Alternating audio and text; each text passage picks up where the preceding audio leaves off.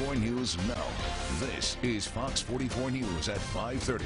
Good evening and thank you for joining us. I'm Renee Summerhour. The National Weather Service so far has confirmed 8 tornadoes that hit the Dallas area as storms moved through Wednesday. While that system only delivered heavy rains and lightning in central Texas, we have seen an uptick in severe weather this year.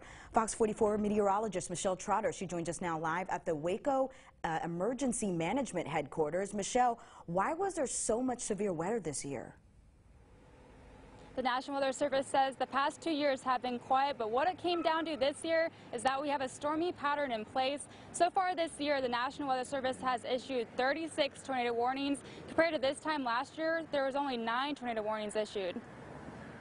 Over the last week, National Weather Service offices have issued more than 420 tornado warnings across 27 states.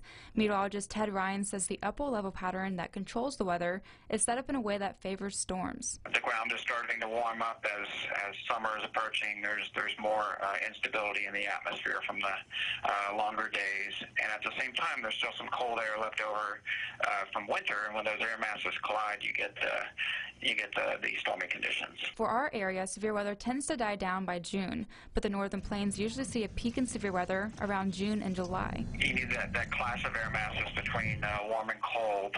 What happens is the cold fronts just don't make it as far south anymore because summer's coming, and the clash of air masses tends to be farther north. Ryan says the amount or intensity of severe weather we are seeing this year has no correlation with global warming. We say there's not a good link because there's really no real established science that's been able to link either of those together yet. Elizabeth Thomas with Waco Emergency Management says they have been busier than last year. That instability from the jet stream has really caused the severe weather just to ramp up, just makes the conditions just right, which is really unfortunate. Thomas says they're always on alert. Severe weather knows no jurisdictions or boundaries. If it comes in, starts in Bosque, it comes down here. If it starts out to our counties to the west of us, it could come potentially through here.